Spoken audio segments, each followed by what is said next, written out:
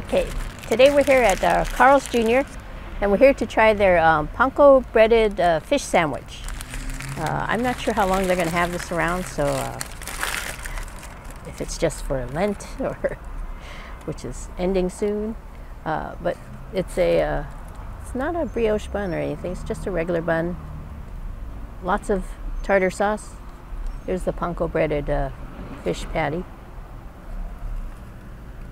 and then lots of shredded lettuce and more sauce on the bottom, tartar sauce. Loud cars. Okay, so let me try this out.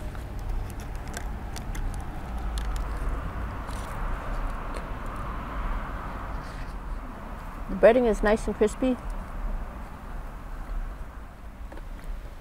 The fish is pretty flaky.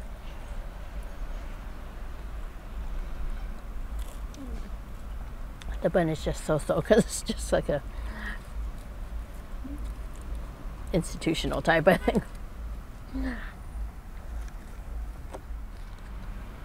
The tartar sauce is pretty tangy. I happen to like a lot of tartar sauce on my fish sandwiches, so I think they put enough on it to satisfy me. The only thing I don't like is shredded lettuce just falls out all over the place.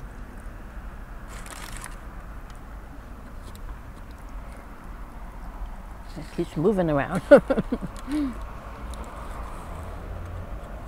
But overall, this is a pretty good sandwich. It's $3.79 by itself.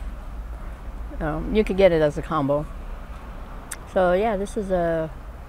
But it's the bun is kind of basic, so.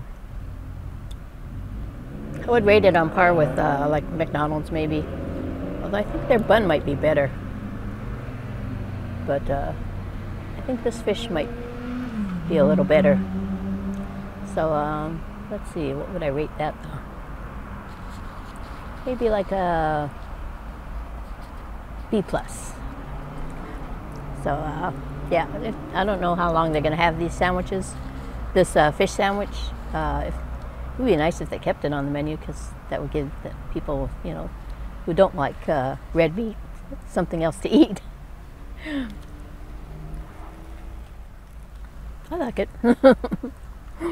Not the best in the world, but you know, it's pretty decent.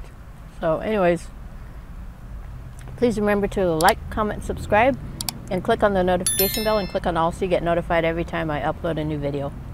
So I'm going to take another bite and I'll see you in the next one.